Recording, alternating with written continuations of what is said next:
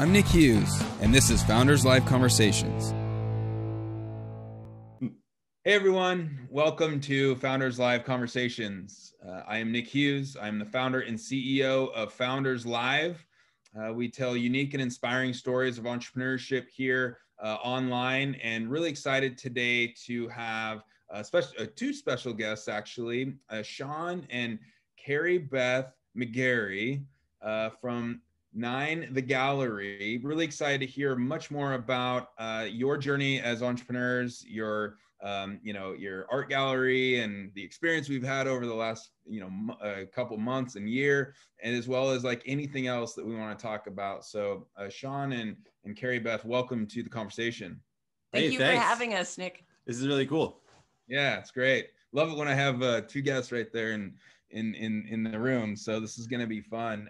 And before we get started, this is a really a collaboration with Galvanize. You're obviously a member there, and I want to bring in Alicia Hutchinson from Galvanize to say a few words, tell us a little bit more about Galvanize and really just not only that, but our partnership. So Alicia, if you are there and want to jump in here and say hi. Hi, everyone. Good morning or good afternoon, depending on where you are. I also apologize if you hear a puppy barking in the background. But for those of you who are new to the Galvanize community, we bring entrepreneurs, students, and companies together under one roof to create a one-of-a-kind tech ecosystem. We offer co-working spaces and immersive education in software engineering and data science. And through curated training, through curated and organic interactions, our members and students are immersed in a stimulating environment that fosters collaboration, innovation, and productivity. And we've partnered with Founders Live to have a Galvanize member or a mentor spotlighted every month during these conversations. And we're super excited about them. We have them planned out until July, so be on the lookout. And yeah, I believe the next one is the first Thursday of May, although I do not know that number of the month right now. We're excited about that. We have Founders Live Conversations every Thursday, and we're booked out until September now. It's crazy. Cool. Alicia definitely might want to take a look at that for like down the line. But these are exciting, and we have a variety of different people in these conversations, and really excited today to hear about your story. So what I would like to do is, obviously this is going to be like kind of a cool kind of blend of both of your stories, but tell us a little bit more about yourself and a little bit of background. We'll start there, a bit of your path and how you got to become as an entrepreneur and opening, especially in the art industry and all that. Sure. Well, we were both born and raised in Western New York. We've known each other since we were 14 and 15 respectively. So we have a long history together. But our paths kind of separated when we went to college. I majored in theater and dance, did touring Broadway for a while, went back and got my master's degree in arts management, and ended up managing the fundraising and development department for a professional theater company in Buffalo for about 5 years before. And then I ended up eventually teaching with the master's program that I graduated from, and then ended up moving to Arizona to join Sean back in 2012. And then I don't know if you want to add a little bit of your background too. Sure. I studied organic chemistry and art history when I was going to school, because I wanted to pursue a career in art conservation, which kind of blends those two very different fields, and which I loved them both. And I realized that working in a lab was basically the job, and it wasn't for me. I kind of needed to be more into it. So I took a different path, and then was an artist in actually Chicago from 2007 to 2010, and then moved to Arizona after that because I couldn't handle the cold anymore. And so was a painter here. And then when Carrie Beth came and we started working together, our daughter was born, and we spent a lot of time in the house. So I was like, hey, I have this technique I can develop for painting and stuff like that. You want to do it just while we're hanging out? And so we started working as artists together. And then we got involved with Coachella Music and Arts Festival with one of their arts programs there. Through Global Inheritance. Yeah. And then so we kind of kept snowballing as our artistic career.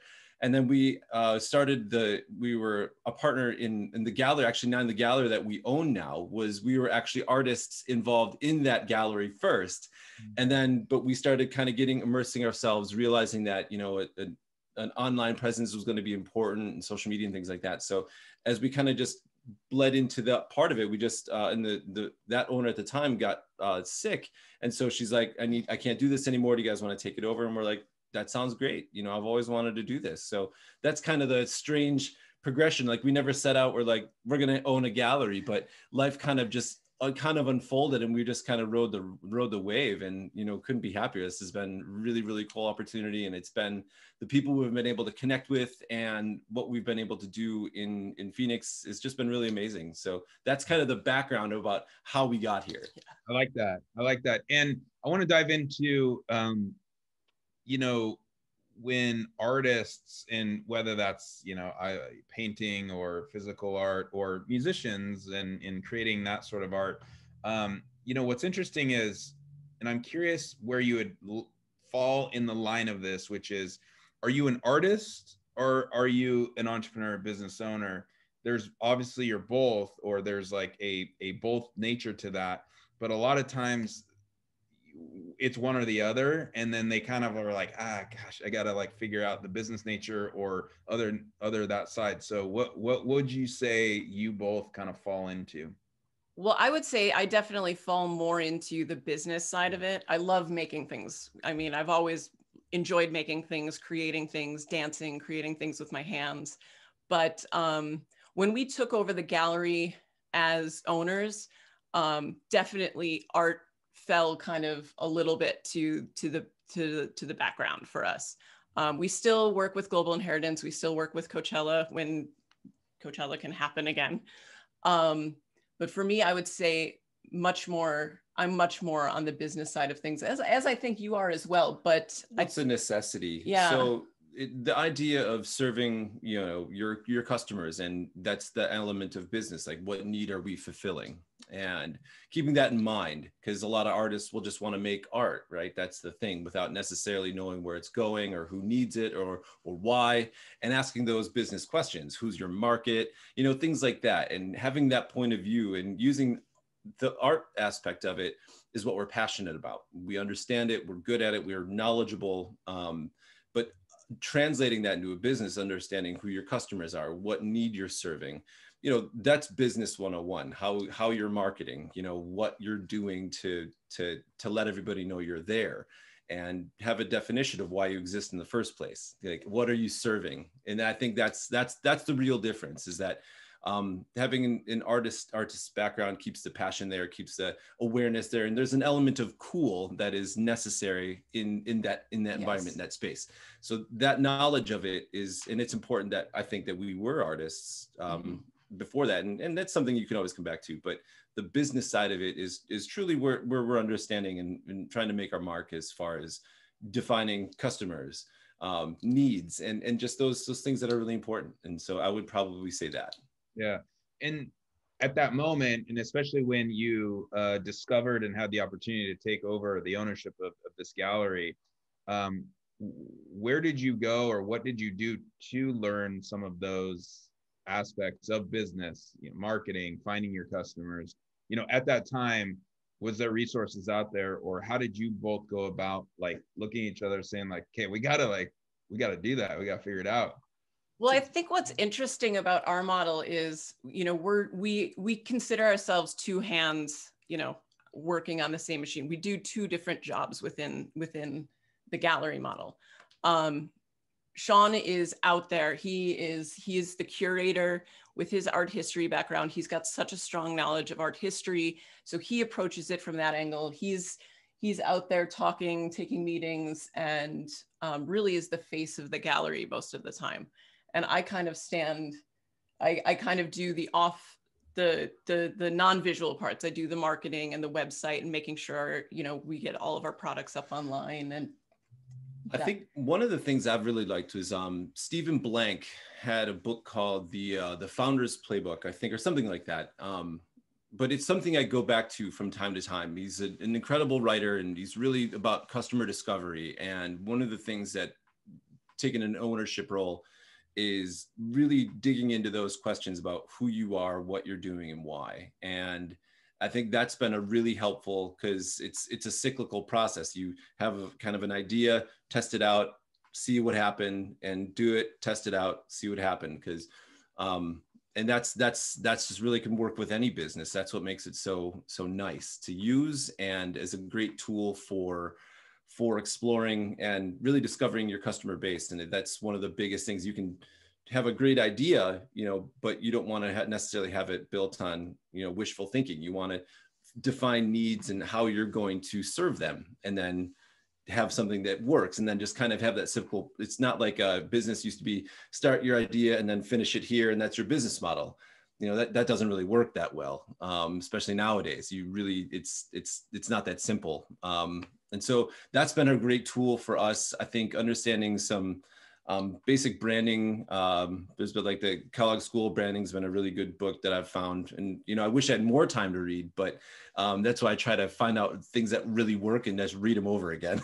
So, you know, it sounds crazy. Oh, and it's funny. We saw a question about the background. So this is actually one of our pieces. So it's a take on an old Audrey Hepburn thing, but just like a silliness of the big googly eyes is kind of one of those things that kind of a trademark of us as artists. So I just want to answer that question, and that was a pretty cool one. And so the book that you just mentioned, can you repeat it one more time? Stephen Blank is the author, and I believe it's the startup. Oh goodness, of course I'm gonna blank on the name now. Should be the. We'll get to that, because we have a request to have that be dropped in the chat as well. But you know, I'm familiar with Stephen Blank, so I know that we might be able to pull that up as well. The Startup Owner's Manual. Yes, that's what I was. That's it. So yeah, it's a fantastic read. It's really well done, and it's something I go back to as a resource at any moment where it's time to go back and rethink stuff. Yep. It's a great reminder. We both had our own copies. Yeah, we had our own highlighters. Yeah, it's a good one. It's one of my favorites. You know, so we'll ask this question, and then, you know, Kate, get ready to jump into the conversation and provide some thoughts and questions. But you both, okay, so you know, creating a business with your partner can be tremendously amazing, and it can be probably a bit challenging. So talk to us a little bit about that. What would you say the tremendous positives are about it, and then the challenges that you've had to overcome? Well, I think the years that we spent painting together, because that was honestly a really unique experience, and a lot of people in the art world didn't understand how two different brains and two different people could work together on the same piece and on the same canvas or on the same work simultaneously. So I think we learned how to do that dance of working together through that experience to start with. We learned also, I think, a lot about our own unique strengths and what we could bring to a project, what we could bring to design, what we could bring to execution. So we, again, had that background going into taking over ownership of the gallery and developing the business.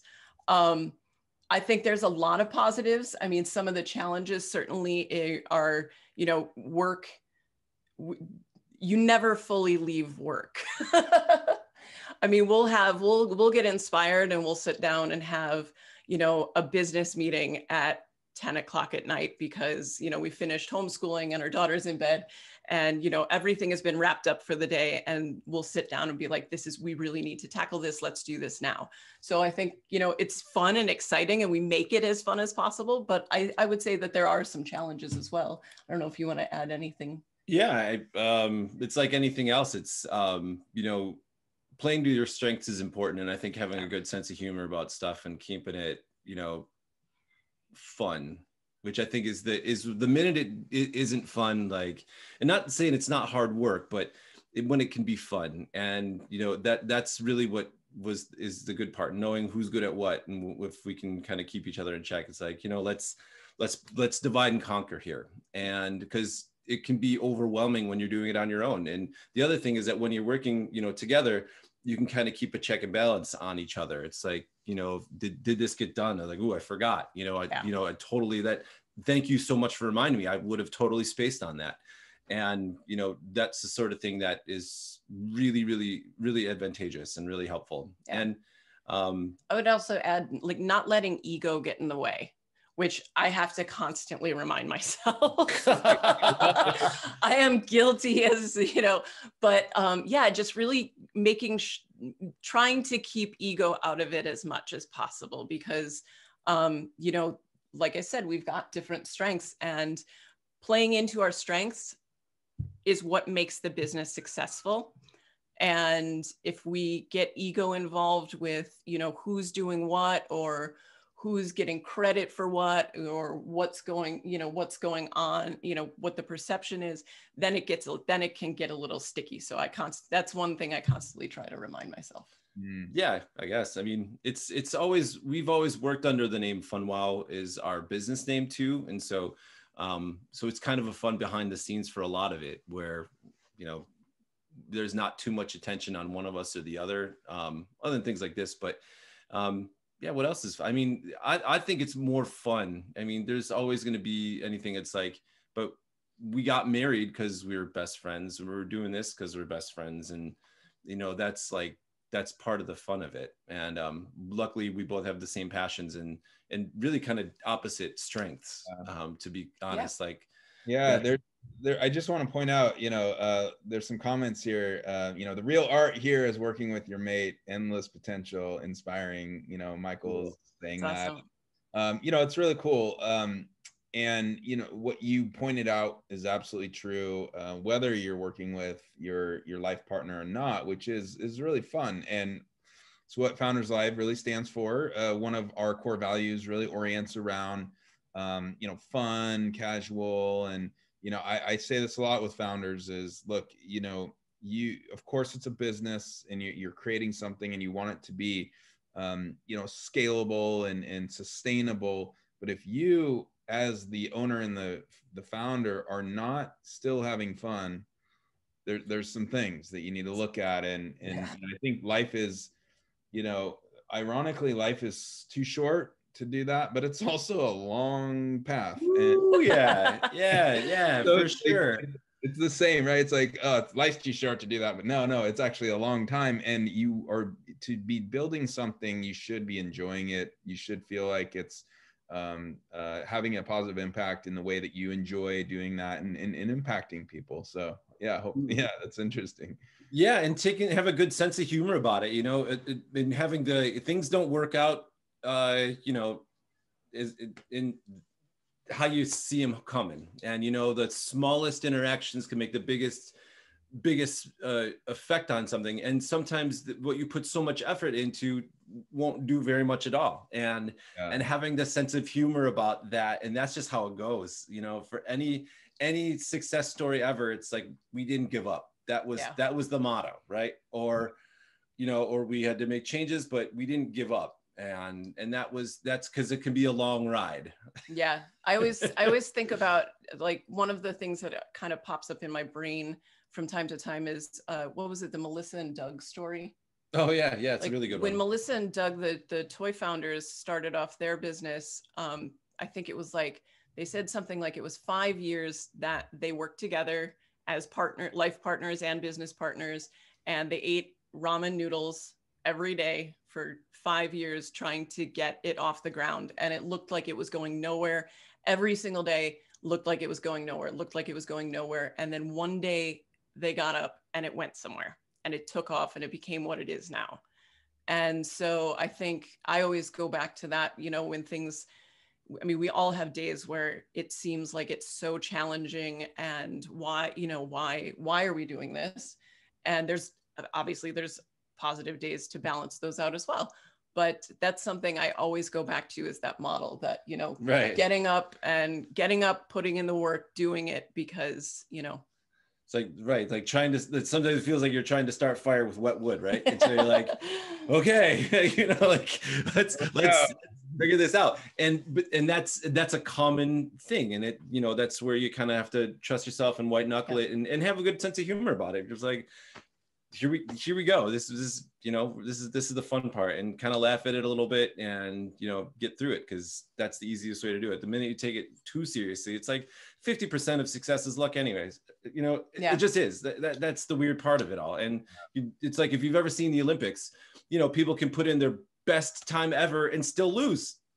That's how it goes, right? And you can see people that, you know, hit every bump along the way and somehow manage it, and that's life. And that there's a sense of humor about that, but that's why they're done every 4 years. Like, you know, it's not just one and done, right? That's life. There's always the next round. It's cyclical. So it's fun. I want to bring in Kate, if you want to unmute and jump in here.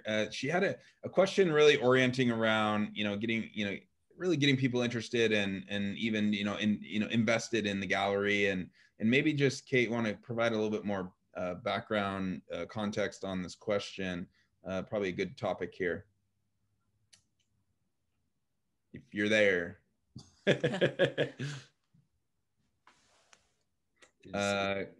So Kate, let us know when you want to jump in here. Great. Hi. Yeah, there we are. Okay, so I'm definitely involved with several art communities and galleries. I think you've already answered my question. I think that your guys' angle on getting investment and everything in what you do is that fun you have as a couple, and that probably is playing off a lot. I have to do a lot more. I'm working from a humanitarian angle and a world change angle. So I think that I've already sort of like, I mean, you can also tell me, of course, anything you're doing business and to drive engagement to certain pieces or events or what have you. But I think I've already nailed what the difference is in the two situations. So I'm happy to listen to what you've got, though. One of the things that has been a big focus for me is really getting involved with artists in the community. I think one of the hard parts is that it's easy for people to be alienated.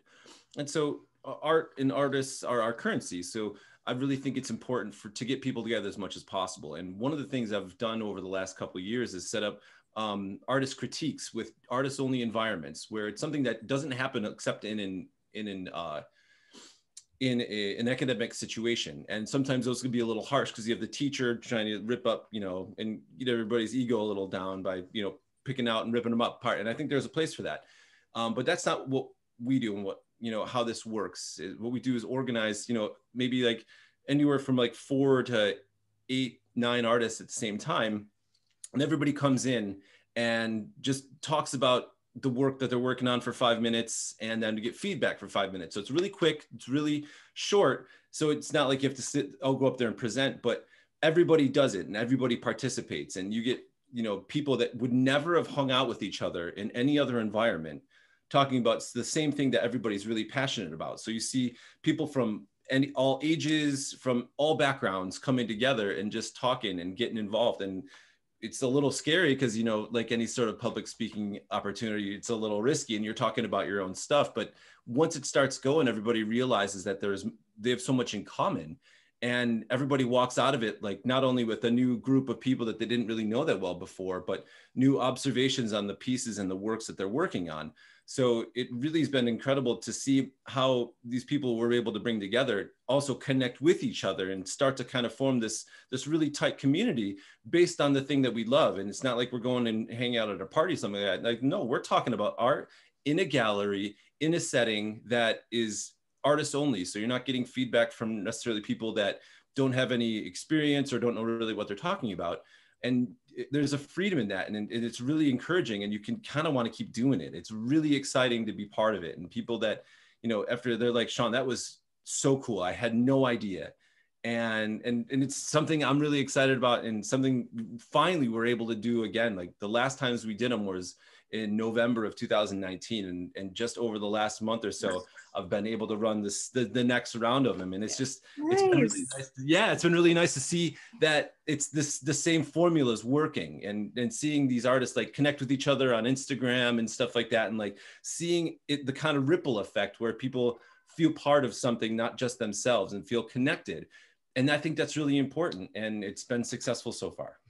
Also, I'm going to, if you're interested in connecting, you know, art with a humanitarian aspect to it, I would suggest taking a look at an organization that we work with called Global Inheritance. Okay. They're an excellent model for connecting, using art as a vehicle to promote environmental awareness, and using and connecting and partnering with organizations like Coachella Music Festival and Stagecoach Music Festival, and using those as a stage to use the art to get their message out. We've worked with them for 5 years now. Yeah, 2016. Yeah. So, but it's a really good model if you're not familiar with the organization. They've done a great job of coming up with creative ways to use art to get their message across. Awesome. Thank you. I will check that out. I appreciate it. Thank you so much for hearing out my questions. I appreciate you guys. Yeah, of course. Thank you. Yeah, this is the stuff we love. Very great. Yeah, I shared that link actually. Perfect. Oh, awesome. Great. Yeah, shared it. That's so cool. So shifting into how the last year, you know, tell us a little bit more about your experience around the impact of the pandemic, and then let's talk a little bit like how you were mentioning the shifts and transitions. Well, I think you know, we've always marched to the beat of our own drum a little bit.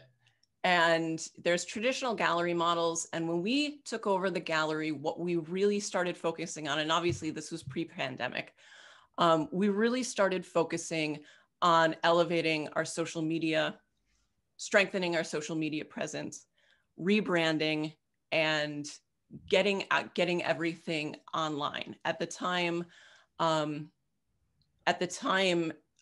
many of the local galleries weren't posting artworks for sale on their websites, so they weren't able to reach a broader market.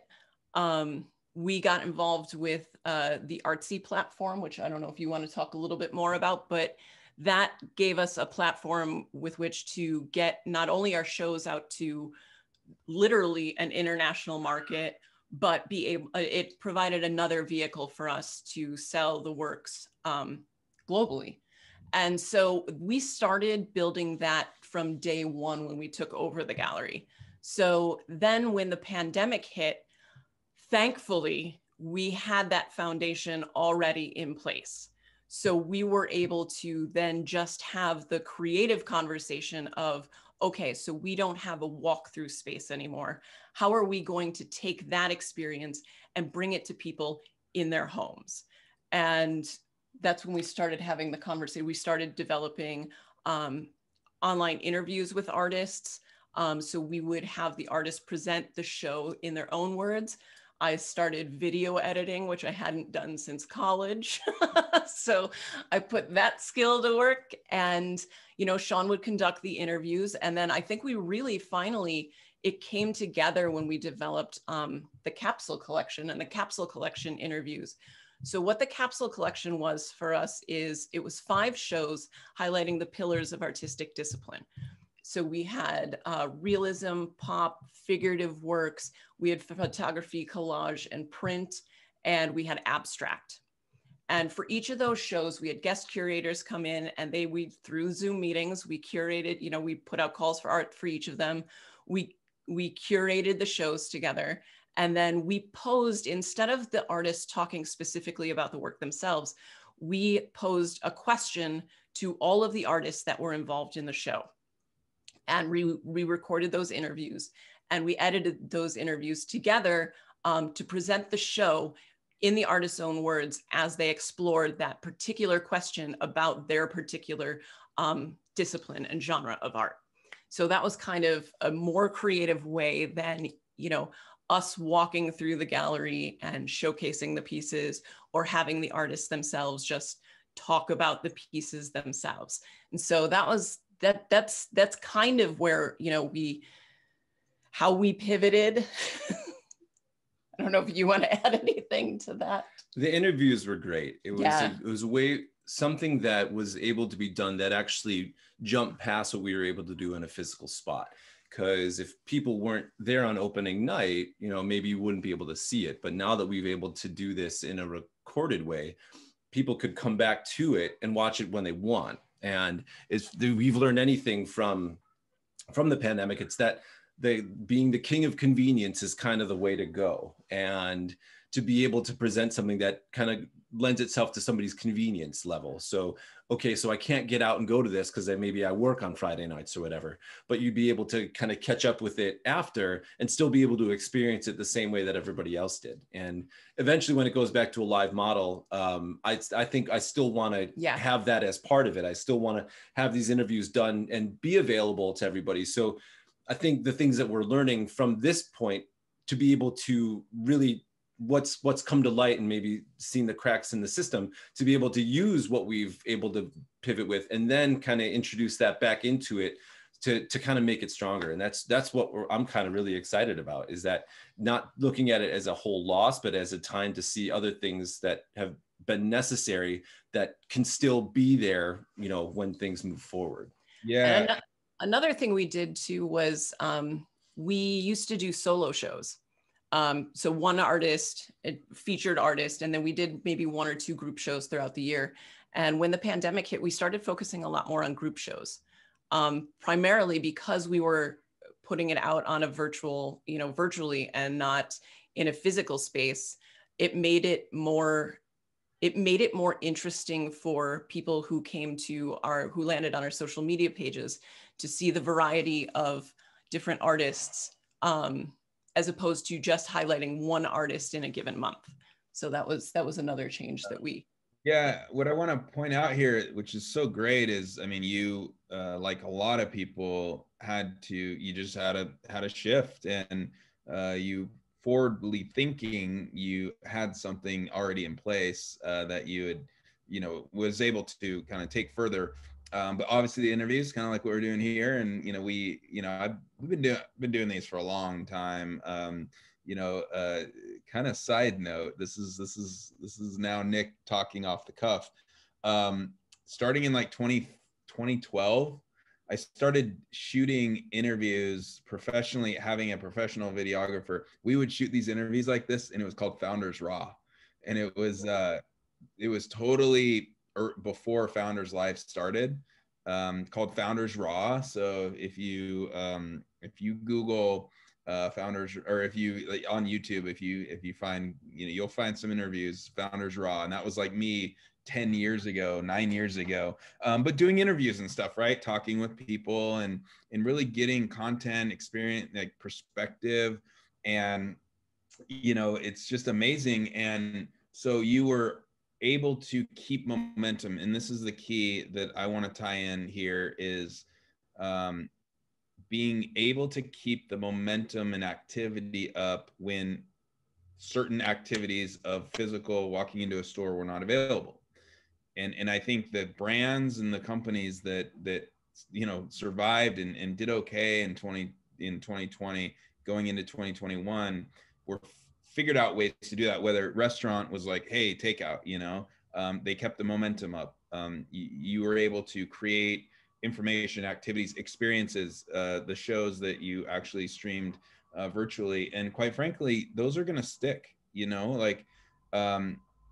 And so this is a transition to Tony, get ready next. But how about what do you think is now going to stay as we go back to whatever we're going to go back to, based on what you just described? What do you think is going to stick? And then maybe what do you think is going to we'll probably, that was a temporary thing, but we'll probably not do that as the world kind of goes back to what we are going to go back to. I think one of the main things is that doing interviews from each other's homes. So it's one of those things that you can't always control, the lighting and things like that. And so it was one of the things, like if we could change anything, having like an environment, and I mean, this is something we'd love to do at Galvanize, because the interior is just drop dead gorgeous and perfect for it.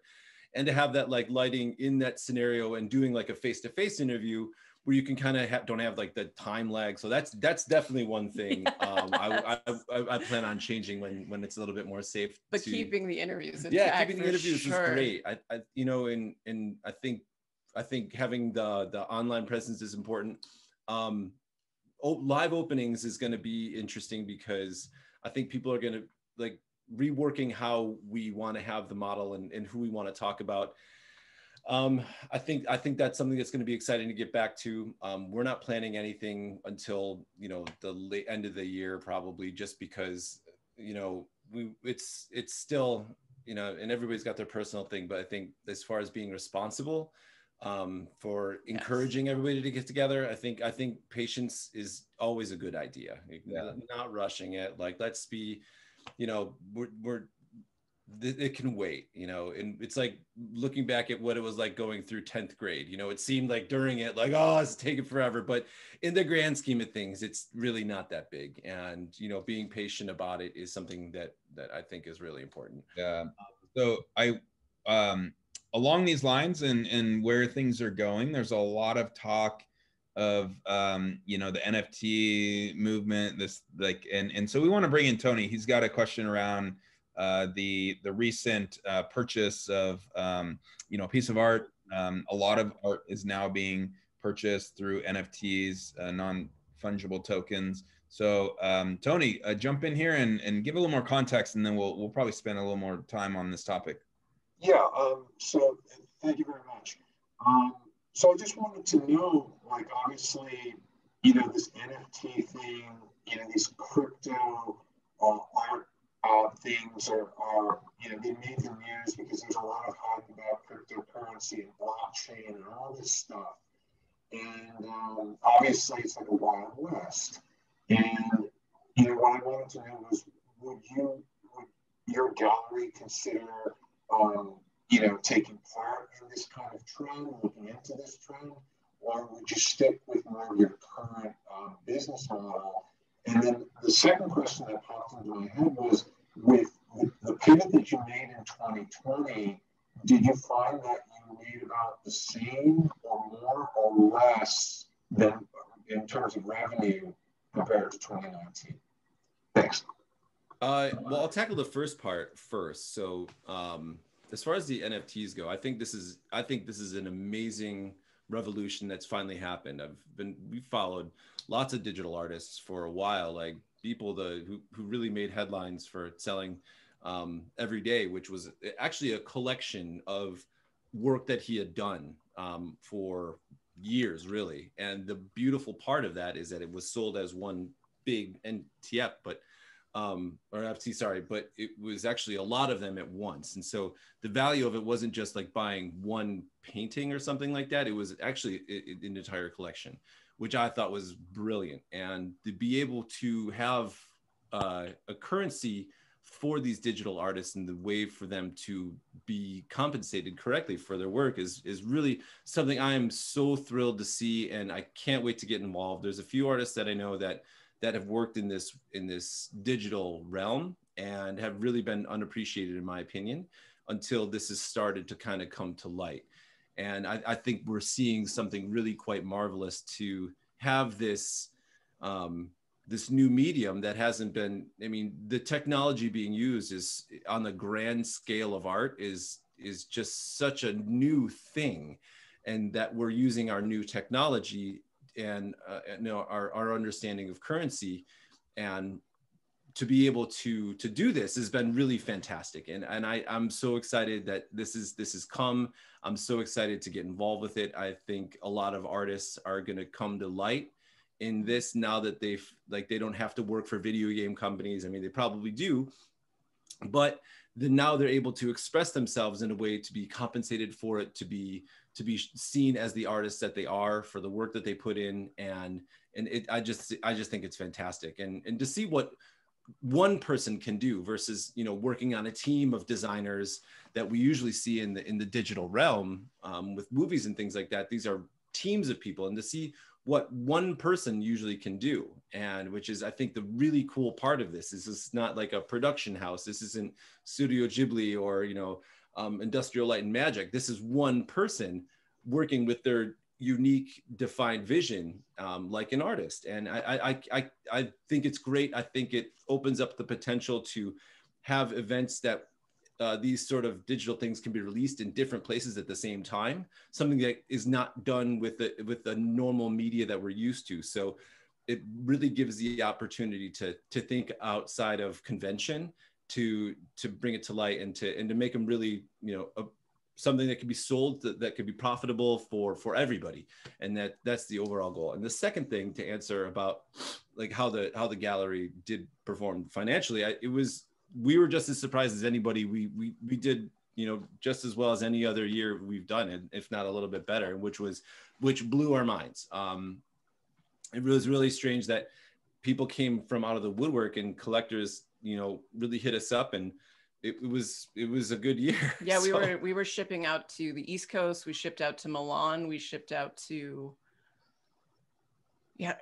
It just all over. It was really fantastic. And I think I wish I had an exact reason why, and that's part of the fun of it all. And it was, I think who we were working with was obviously one of the bigger things in how we were doing it. And that's it kept us going. You know what I mean? It was one of those motivating things where, like, okay, let's keep doing this. That little day by day. All right, let's keep going. Here we are. It was a surprise, but certainly a welcome one. Good to hear. Thank you. Yeah. Thanks, Tony. Great questions there, Luis. Jump in here when you're ready, and I know you got some thoughts. So for all transparency, Luis is a part of the Founders Live team, and we have this like back and forth conversation on NFTs and very, very interesting development in not just art, but a lot of other things. So Luis, if you want to jump in here and provide your thoughts and questions, feel free to do that. Just checking things out there. But, I think that, do you, in this area, is there an area that you're concerned about with digital? The way I view it, and I'm not expert in your industry, but there is a nostalgia of walking through a gallery, looking at a piece physically, and appreciating art in the physical realm. And we're not going to go 100% away from that, but if we go digital, there's just different dynamics. Do you have any concerns around that the pendulum would swing too far? What if the lights go out? You know what I mean? Like it's essentially based on electricity, and so there is that to it, and there are limitations to how do you properly hang it as an appreciative object, right? So is it a screen based? So if you're looking at a larger screen or a smaller screen, which is it supposed to be? And that's very true. And can it be rendered to the size of, the side of the Goodyear blimp, or is there limitations on what you've purchased as far as like pixelation and size wise? So there are dozens of issues that can be run into. And I think sometimes people either don't confront those or in the buzz of it all, don't really consider that. Like, yeah, I would just say, sorry to cut you off, but I would just say, like, this is what innovation is all about. So whether we're forced it to happen because of the pandemic challenge, or there was just an evolution in your industry specifically. But my guess is 5 years from now, this has been an inflection point on new ways of, like, and I was listening to a podcast recently, and basically the answer is, well, what is art? And that's a question, but the answer is the art is in the view of the beholder. Like, art is simply what someone is viewing something in an artistic form, and that can be contextualized, or it's subjective to the person viewing it.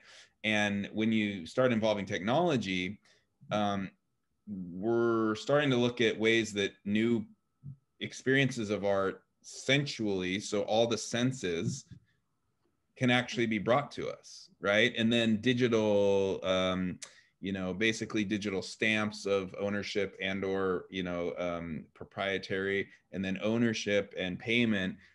Now we're talking about a whole new realm. So I think it's really interesting to see what the next, 5 to 10 years does to an industry such as yours.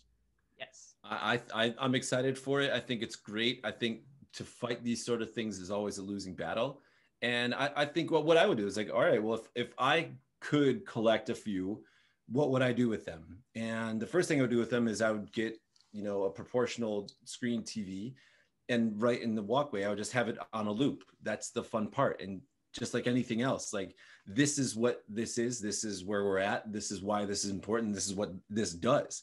If I had a Beeple loop that I would just be able to install and let it go, and that would be what it was. And people walk in, and if they knew what it was, they'd be like, "That's a Beeple?" I'm like, "Yep." Yeah. And if they didn't know, I'd be like, "Let me show you what this is," just like I do for anything else.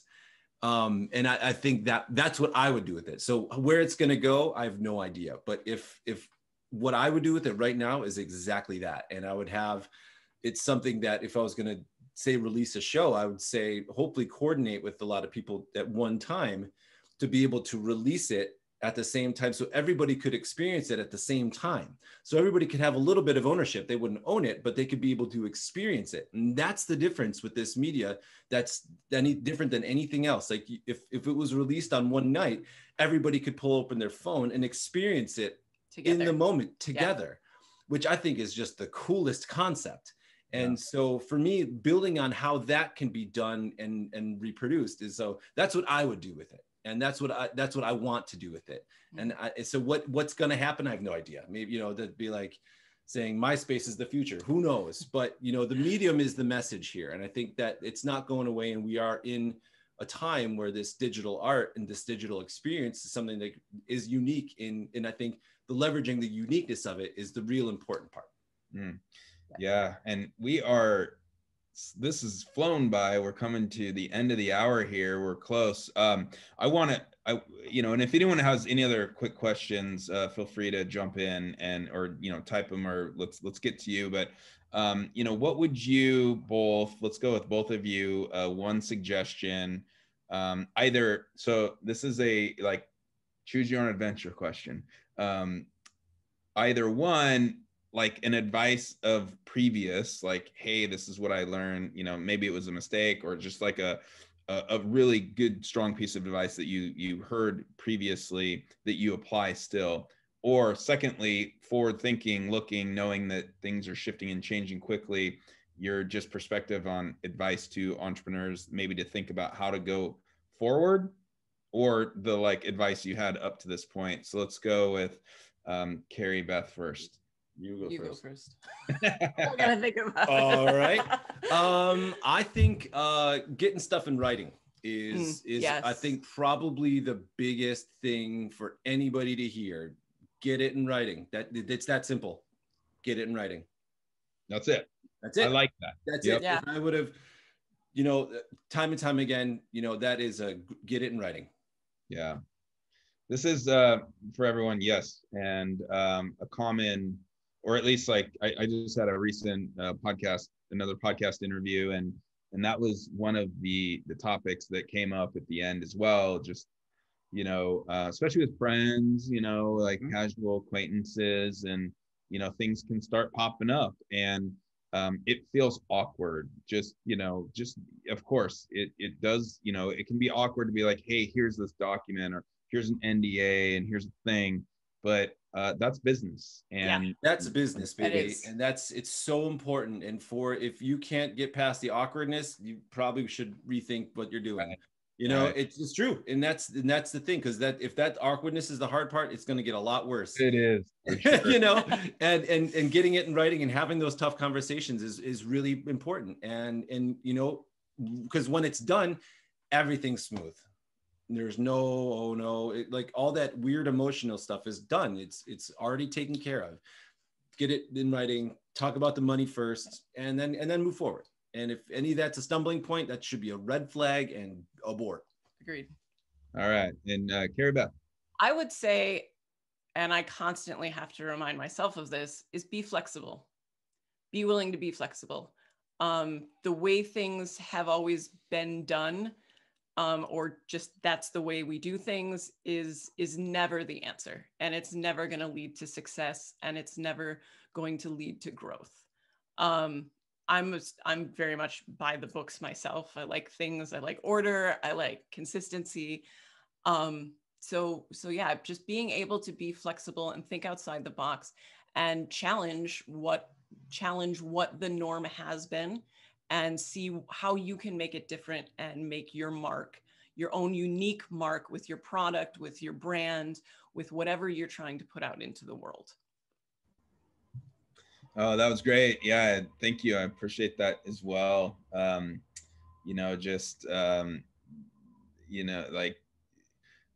this kind of goes back to the have fun and just really locking into that deeper purpose and really asking yourself, why are you doing this? That's a big one too. So, what do you want, right? Yep. Like, answering that question, what do you want? I think it's huge. Yeah. And actually, you bring up a great point. It's in working together and living together and everything happening in the same time. Like, he'll walk through and he'll just be like, what do we want? What do you want with the gallery? What do we want? And it'll be like, I'm making dinner, and but constantly, and there's not always an answer. There's not always an answer in the moment, but making sure that we're constantly asking those questions and putting those questions out there and keeping them somewhat in the forefront of our mind constantly, even when we're not in gallery mode, but thinking about those and trying to find those answers is huge. Yeah. Thanks for sharing that. Well, wow, you both, this has been a really amazing conversation. Thank you so much. Yeah, this has been fun. We love talking about it, and the invite was amazing. Jumped right on it. This is great. And thank you so much for having us. These are the minds we love to be around. People that are curious, inspired, intelligent. This is it. This is our people. Awesome. And what so I dropped in the website URL again, but what social platforms can they also find you on? We're on Instagram, we're on Facebook, and we're on Twitter. Yeah, all at 9 the Gallery. Yep. So it's pretty consistent, it's kind of nice. And last question for me anyway, and I think else, let's hear a little depth on the name. Which one? The 9? Or Fun Wow? Yeah, no, 9 the Gallery, the 9. Tell us about that. That's a great question. We actually inherited it. And what I loved about it was the fact that in branding, having something simple that what it is something I always thought was fascinating and really cool. And so when we were part of the gallery, that was really one of my interests in getting, is because it's easy to remember. It's not like a longer name that might be misspelled. It's just 9. Like, you can be drilled down to just the number. And I wish I had a great mystical answer about what it is. It's just that's what it is. And yeah, it was a lucky number, spiritual number for the original founder of the gallery. Yeah, and that's really, Wayne Gretzky is 99, so that's always good. I don't know if anybody likes hockey, but he's the great one. So that's really it. We inherited. I loved it. Loved the idea that it'd be easy to brand, and that's really the history for me, anyways. Cool. Love this. Yeah. The Fun Wow story is a lot more interesting. Yeah, that's like our DBA is Fun Wow, so that's like our tax forms and stuff like that. That's our artist name, so that's a little different. Yeah, that's our blanket company. Yeah, that 9 is a DBA under Fun Wow LLC. Yep. So and, that one is a unique story. If we have a second, go ahead. When we started painting and we started getting involved with Global Inheritance and Coachella, we needed to have social media platforms. And at the time, we had just been painting for ourselves. We weren't painting professionally yet. And so when we got accepted to show, we didn't have socials. And they said, well, we need your website, we need your socials and everything else. And we can't have 2 people listed. We can only list one artist name. So you have to come up with an artist name for yourselves. So I came to him one night at like 9 o'clock at night and said, what domains do we have? and who do we want to be? And he said, I've got Fun Wow. And I said, great. And so I sat down, built a website, built our socials. And the unique thing about Fun Wow is there was an artist named Mark Freeland who was Buffalo based. He was based out of Buffalo. We both knew him in different capacities when we were younger. And he had a piece where he was going through his cancer treatment, and he's got some books of his work. And in one of the books of his work, there's a piece that he had done, and in a thought bubble over the man's head, it says Fun Wow. And so that was kind of the inspiration for setting up Fun Wow is through that piece. And then there, ironically, was also a theme park that was close to where we grew up, where their theme song was Fun Wow. Right. It was, and it was like there's two of us. It was like the fun and the wow. The fun and the wow. So made sense. Right. And now we have to live with it. So it's that was more of a personal story. So that's kind of the fun part of it. So I love it. Well, Sean and Carrie Beth, this has been amazing. And thank you both so much. Keep up the good work. And I want to continue to see what comes out of Nine the Gallery as we move forward here. Yeah, thanks so much. This is a real pleasure. I love talking about it, and thanks for the opportunity. And thanks everybody for listening and jumping in. And any of the questions, if we didn't answer it, hit us up on like Instagram or something like that. I'm happy to talk, and just let's get to know each other. It's great. Well, thank you. And thanks, Alicia, again, and Galvanize. Such a great organization, community, and everyone check them out if you can. And as we're getting back into the real world, check their places out as well. Their locations, perfect place. It's a beautiful space. And oh my gosh, Galvanize we're so proud to call it home. Yeah. And it's really beautiful. And the vibe there is just unmatched. And being around, like, you are your environment. And that's the real truth of it. And everybody there is so cool, so sharp, so smart. And just being in that is really inspiring. So that's been a tremendous gift that we're really lucky to be there. Wow, thank you. Yeah. Not even at that campus. No, that's how it is, and it permeates the walls. It's in everything there. The attention to detail and the management is incredible. Everybody feels like really welcomed. It's like nothing else, and it's something that like really is. We're so proud to be there and everything about it. So I'll stop gushing, but it's really how we feel. All right. Well, thank you. We need to move on. So thank you. All right. You got it. Hey, yep. This is Founders Live Conversations. Nick Hughes, as the founder and CEO of Founders Live, bringing this to you today. And everyone, keep listening, keep checking things out. We have these every single week. So keep your eye out. And lastly, just, hey, stay healthy and stay safe out there. That's what I'm saying.